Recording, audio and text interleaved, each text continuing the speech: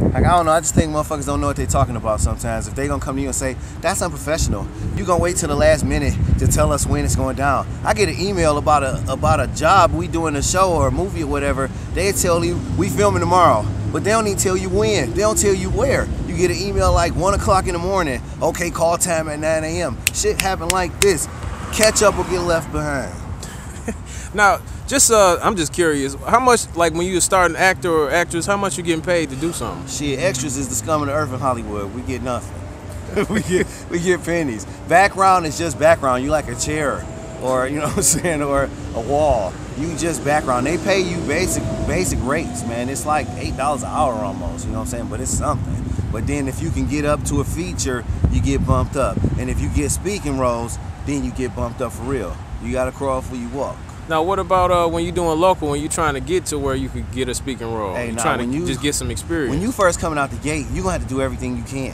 Student films, you don't get paid to do those. Any type of independent films, 9 times out of 10, these people don't have no budget where they can pay everybody to be involved. If you want to get that IMDb credit, that's where you at. Basically, when you can get your name out there where people can see, oh, he did this, oh, he did that, she did this, she did that. Now you can go up to the point where now you can charge people. But coming out the gate, if don't nobody know you, who gonna pay to see you?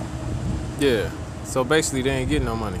Ain't nobody getting no money in these independent films, all this stuff, man. I did so much stuff. I ain't doing it for the money, I'm doing it for the love and for the fame, you know what I mean? Then once I get my name to a certain degree, then I'll be able to say, okay, well, you know, if I'm in it, people gonna watch it. So you gotta pay me to be in it. So the key is getting yourself to a point where you know, where the person that you're dealing with know that if they put you in here, it's gonna draw a certain amount of people to the product. Exactly, when you the commodity is when you get paid to be the commodity.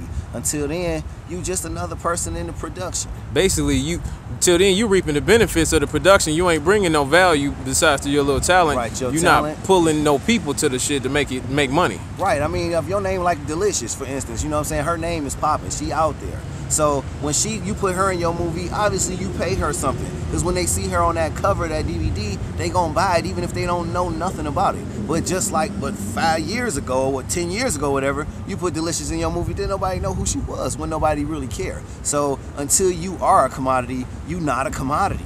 You just an actor, like 100 million other actors, but you only know about 50 of them. And it's millions of them. But you don't know me. All right, now, that's it.